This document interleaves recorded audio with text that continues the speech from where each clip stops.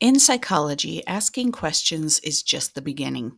To find real answers about how people think and behave, psychologists use the scientific method and different research methods to gather evidence.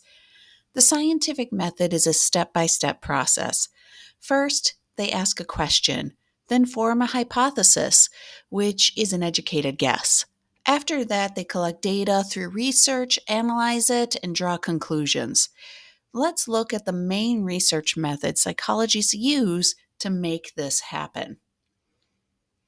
Experiments are the best way to find cause and effect. Psychologists change one thing, called the independent variable, to see what effect it has on something else, called the dependent variable.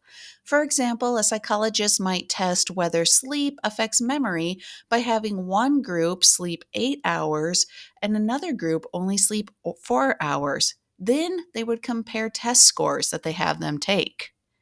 Case studies are going to be taking an in depth look at one person or a small group of people.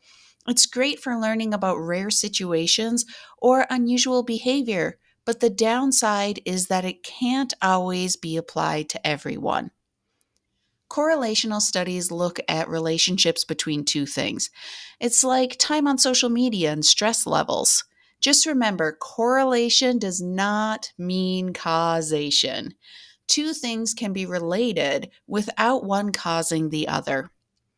Surveys are used to ask a lot of people questions about their thoughts, feelings, or behaviors. They're fast and can reach large groups, but results can be biased depending on how the questions are asked or who responds. Naturalistic observations are just what they sound like people watching people in their natural environments. The key is not interfering, so the behavior is as real as possible. It's great for seeing how people really act, but it doesn't explain why they act the way they are acting. In a longitudinal study, researchers may follow the same group of people over a long period of time, sometimes years or decades. It shows how people change over time, but it takes patience and are usually pretty expensive.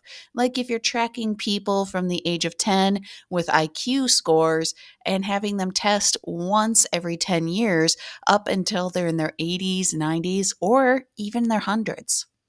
In a cross sectional study, psychologists study different age groups at one time to compare them. It's quicker, but not as detailed. Whether it's through experiments, surveys, or observations, psychologists rely on research and the scientific method to understand the human mind. Each method has its strengths and its limitations, but together they help paint a clearer picture of the human behavior.